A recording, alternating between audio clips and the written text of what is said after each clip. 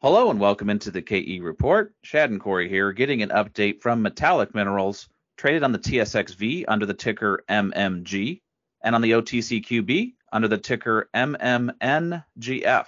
And we're joined today with the president of Metallic Minerals, Scott Petsel. And Scott, it's great to get you on the show to get an update on Metallic Minerals. Just for everybody listening in, the company has two key projects, the Keno Silver project in the Yukon and the La Plata copper project in Colorado. And we could say you have a third project with the gold Klondike alluvial claims that you have with the royalties on them in the Yukon. But we're going to dive in today to the two projects that are getting the lion's share of the exploration from the company. And I guess, Scott, let's maybe kick things off with the Keno Silver project up in the Yukon. You are going to start drilling there, I believe, in a month or so. So give us an update on the drilling that's been completed up to date, including last year, and then what the main strategy is for 2024. Yeah, thanks. Yeah, our Keno Silver project is a silver lead zinc project in the central part of the Yukon territories in the famous Keno Hill district. And our project is the second largest land holding in the district, next door to Hecla.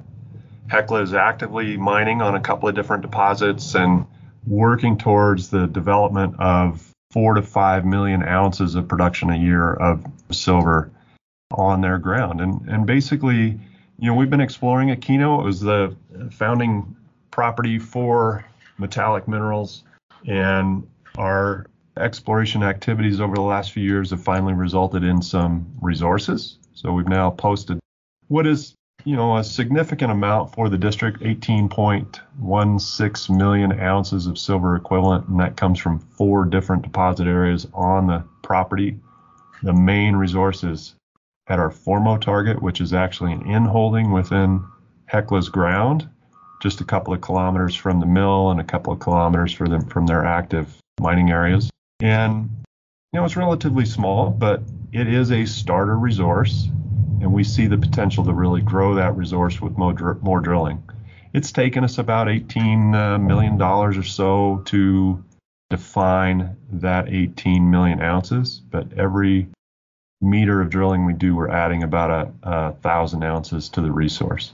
So we're excited about what we can do and where we can get with additional work, and we'll be kicking off that drill program here within the month, before the beginning of August, more than likely, and we'll drill about 2,000 meters, both extending our known areas of mineralization and building resource at the Formo target, but also testing a few new targets of the 40 different targets that we've identified, of which only 11 have previous drilling on them.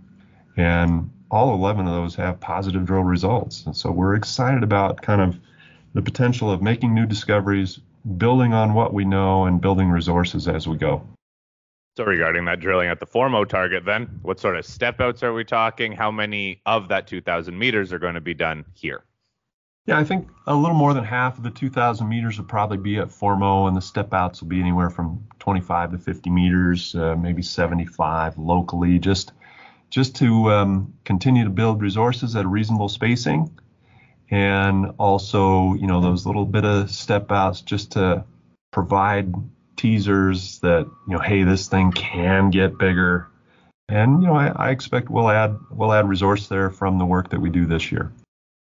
Okay, Scott, and then you mentioned a few new targets. Now, I know in the past we've talked about how you've segmented this property into the west where Formo is, which is really the high-grade area. But then you have the central area with Caribou and Homestake, and you have the east area that has the Fox and the UKHM. What new targets are you going to be going after on the property? Because as you mentioned, there's so many other targets you haven't even tested yet. Yeah, I think, it's really interesting that when you look at those other areas, Fox, Caribou, Homestake, we could continue to drill those and add resources and step off. And I think, that'll be a smaller part. Formo is the best target. We're going to continue to build Formo. These other resource areas will be areas that we can sprinkle in a few holes and continue to extend and show the potential growth there. But these 30 other targets that we have exposed mineralization at surface with 1,000+ gram per ton silver results that have not been drill tested. And so we're still kind of refining which of those targets are actually going to get the drill this year. But for example, there's the McMillan target or Rumtum. These things have significant widths and look to be again, exposed at surface with these 1,000+ gram assays that have not been drill tested and look to be of that typical style and grade and tenor of the mineralization that's being mined across the district in the Keno Silver district. So, Scott, how do you go about prioritizing these targets? And it sounds like you want to drill all of them, but funding and just time-wise, you won't be able to get to all of them. So which ones rise to the top of the pecking order? Yeah, well, it's a constant balancing act to say, okay, this one looks prospective. This one has trenching data. This one has assay data that is above anomalous levels or at extraordinary levels. Again, looking at all the factors and just trying to balance that out and make sure we make good calls and using our intuition to make those new discoveries and add to the story of the district. Well, Scott, we'll keep following along as you get more information out on some of the drilling, and good luck to the team that starts there just, it sounds like, in a couple of weeks. I do want to pivot down to La Plata in Colorado because you're going to be doing a lot of field work there. There's a lot of exploration work the team is doing to prepare for the next drill season. But I think it would be a good opportunity to recap the drilling that was done in 2023 and maybe highlight that this has not been incorporated into the resources at this point in time. Well, that's correct. So our La Plata project here in southwestern Colorado is an alkaline porphyry system with copper, silver in the resource, but it also contains gold and platinum and palladium. And following a really great drill hole in 2022, we had 816 meters of 0.41% copper equivalent. And the end of that hole had significant high grade, not only the copper and silver, but gold, platinum, and palladium values. The combined platinum and palladium values in the last couple of meters were in multi-gram level for those PGEs, and I think that's really unique for these types of systems. But following that drill hole in 2022, we attracted the attention of Newcrest, which is now Newmont, and parlayed an investment from them into field work, which resulted in 4,500 meters of drilling to offset the drill hole that was drilled in 2022. And that drilling was done last summer. We hit significant long intervals, up to 900 meters of continuous mineralization, and a little more isolated high-grade segments within there. But we learned a lot about the geology, and we're now really understanding better how to vector towards that higher grade, and should be able to follow up with drilling this year on the project that will test not only extensions on the vectors that we've now acknowledged, but also perhaps test some new targets in the district. The key thing, though, is that with the 4,500 meters that was drilled in 2023, that we're able to expand the resource, but also provide enough information from that drilling to be able to populate that resource estimate with gold, platinum, and palladium values. So aside from the existing resource of 1.31 billion pounds of copper equivalent, which is consisting only of copper and silver, we will now be able to add gold, platinum, and palladium to that estimate. And that will be a significant, hopefully significant grade increase, but also increase in tonnage and poundage, I guess, in the respect of the overall resource number. So, Scott, when it comes to exploration, drilling this year, still sounds like you're doing some of the surface work, but what do you hope to raise? What kind of money do you need to attack this target, and when could you start drilling? Well, I think we'd be ready to start drilling at any time. We'll want to do something significant that has an impact on the work that we're doing and provides value to the shareholders. And so that is somewhere on the order of a 3,000 to 5,000 meter drill program. Again, likely focused on continued expansion of the Allard resource area, but perhaps testing new targets. And so our field work right now is we're out and about deploying our geologic team currently to further define and refine external targets to that resource that may be new discoveries this year or in the coming years.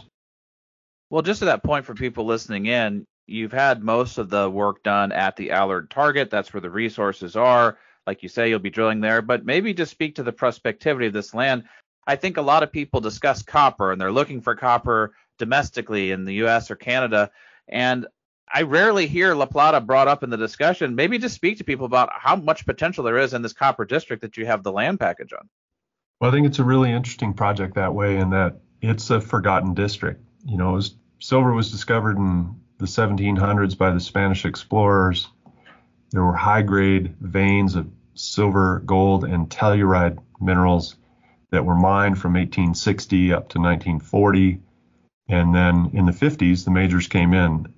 The progenitors of Freeport-McMoRan, which were Phelps Dodge, and then, of course, Rio Tinto, were competitive in the district and drilled over 20 years. They drilled about 50 holes, 15,000 meters of drilling. But their interest in the property did not continue when the price of copper was 50 cents a pound. And, they're drilling with 0.3 to 0.5 average copper grades. Much of that work did not recognize the value of the addition of gold or platinum and palladium in the deposit at that time. So that is one factor I think that's helped us. But, drilling in the district stopped in the late 70s and has not been done until Metallic has acquired not only a key property, but expanded that property so that we cover 2/3 of the district. And it is a porphyry system, an alkaline porphyry system. And the footprint of these systems that might host multiple centers of mineralization is, essentially 8 kilometers by 8 kilometers. And we've got that covered in our claim package. And we see through the surface work that we've done numerous other targets. I think 16 is the number of places that we're trying to refine now as drill targets that could be new discoveries to be added to the Allard resource work that we're doing. And all the drilling, again, historic drilling, was focused on the Allard resource and within a 2 square kilometer area around that resource and that deposit. So there's a lot of drilling to be done. There's a lot of prospective targets to chase up and do some initial drill testing on to make those new discoveries and continue to add to the story of La Plata. All right. Well, I think we'll wrap it up there for today. But lots of news on tap later this year, lots of exploration work kicking up at the Keno Silver project, and then also kicking up later in the year at the La Plata project. We'll keep following along with both. Scott, keep us posted as more news posts. We'll get you back on the show for an update. And if people listening want to follow along with the news at Metallic Minerals, definitely click on the link below this interview. It takes you over to the company news site, and you can follow along there. Scott, looking forward to our next conversation. Thanks very much, guys.